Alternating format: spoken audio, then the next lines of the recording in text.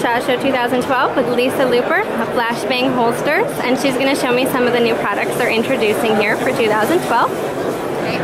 First of all, we have the Flashbang holster, which has been out for a while. I'm sure you might have heard of it.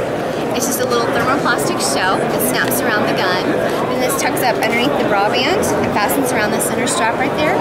So when you're ready to draw, all you do is lift your shirt and just pretend like this is my bra here for a second.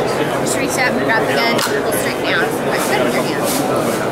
That's a great concealed carry option. I've actually got on a J-frame revolver right now. You can see right here's the butt of my gun. But whenever I'm standing there normally, it's not noticeable.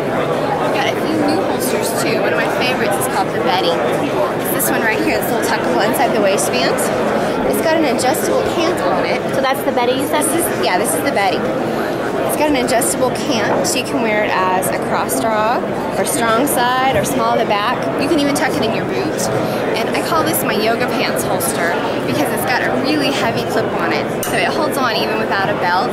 When you pull the gun out, it's got a light retention. It works really well. Also got a new on the belt option right here called the Sophia. It's your pretty standard slide holster, but it's got a straight cant. So if you're like me and you like to wear it up front and next carry, rather than having to draw like this, you get to come straight out. You got your gun in your hand. But a couple other options too. Let me grab some samples real quick.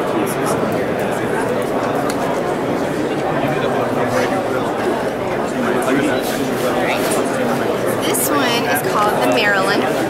It's made to fit like a shoulder rig. It actually tucks underneath the arm inside the bra, and this little hook right here goes over the top of the bra fabric.